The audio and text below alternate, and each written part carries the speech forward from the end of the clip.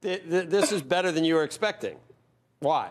Yeah, it is better because we're seeing what this report shows is an uptick in the retail and the leisure and hospitality sector. That was the sector that I was most fearful of. We are down 4 million jobs and in that sector. So this is good news because leisure and hospitality is directly related to the pandemic, the improving health conditions, the boosting of the vaccine rollout, and hopefully showing consumer confidence about going back to services again. So I actually read this as very good news in terms of what it projects for the economic recovery going forward. What is a bit dismaying is the decline that we saw in the goods sector, because that had been the previous performer. Even with the January cold weather, it was a little surprising to us to see construction jobs in January fall. We're still seeing some weakness there,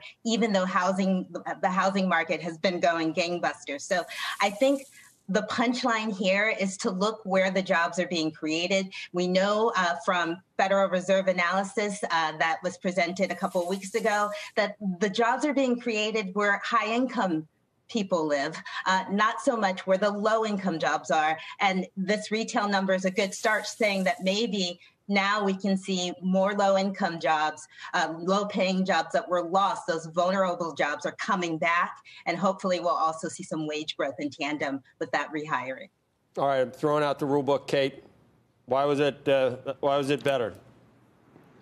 So, look, this should be great news for the market, or at least for the overall economy. You know, we're getting a number that's basically double what consensus was projecting for February, offsetting, as I was mentioning before, all of the bad news that may have come or the slowdown in hiring as a result of the cold snap across most of the country. That should be great news.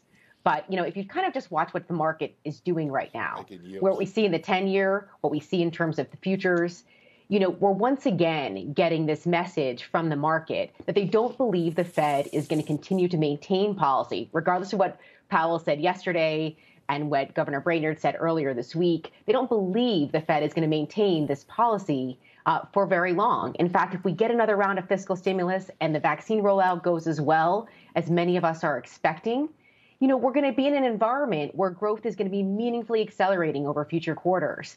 And so I think we're still going to be in a sort of a tough spot in a rotation within the equity market, and in some cases a decline in the overall market as everyone tries to understand when the liftoff point is for the Fed. You know, Rick, I have a spy cam, so I have the entire Zoom conference. I'm watching the entire time, and you've got something to say. I can see you. I see you. You took issue with a few things. It's unbelievable to me. First of all, when things are closed, they can't improve, okay? When things are open, they improve. So to think that, you know, anything but opening up is going to lead to a strong economy, you know, when I hear things like, oh, you know, the economy's improving. No, it's either mostly closed or reopening, and that's important. Words matter. And in terms of Fed's commitment to low rates is going to prevent a taper tantrum, come on. What we have now is just a taper tantrum in slow motion. We're at 160 in 10s. We're up 20 basis points on the week.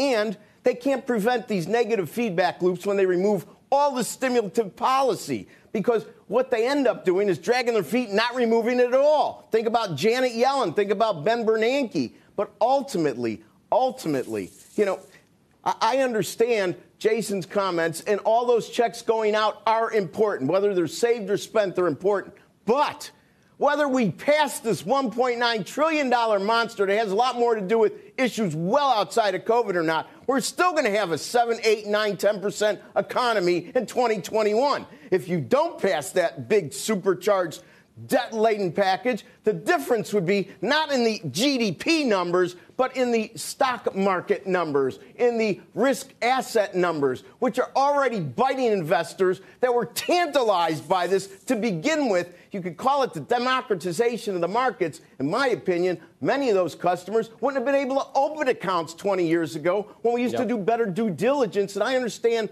things have changed, but in the final analysis, what's going on here is going to be like throwing a match on a gasoline fire. And when they pass this, we're going to be stockpiling gasoline for the next 9 quarters to continually dump in.